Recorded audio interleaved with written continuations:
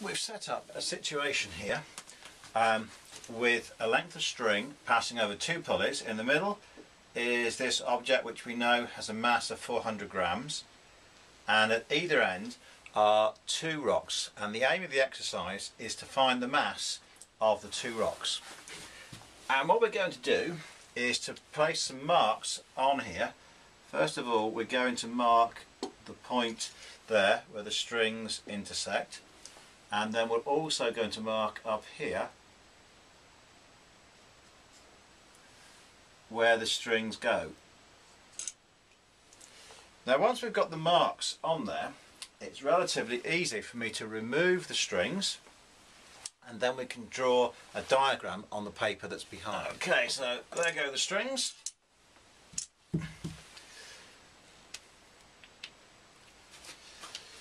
So we have one force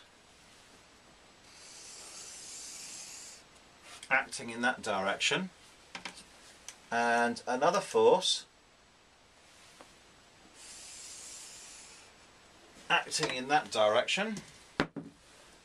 We can call this one T1, and we can call this one T2, and we will have a weight force of 0.4 times 9.8 acting straight down.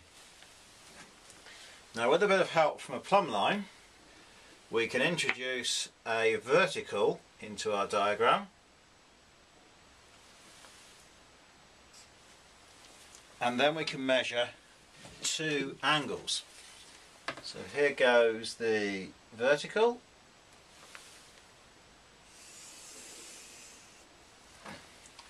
and then with the protractor I can measure this angle and this angle here. So lining this up carefully on that side, first of all, we've got an angle to the vertical of 27 degrees,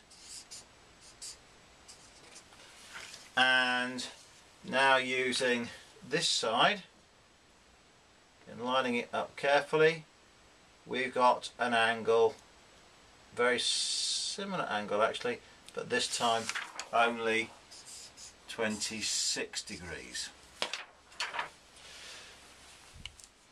Now we want you to use the fact that you've got the two angles and that the mass we suspended in the centre was 400 grams to calculate the tension in the two ropes. Once you know the tension in the two strings, you can calculate the mass of each of the suspended rocks.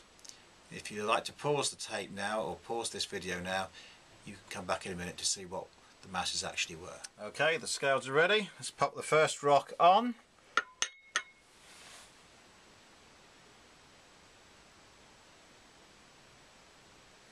That's weighing in at 242 grams, and the other rock is weighing in at 217. How did you do?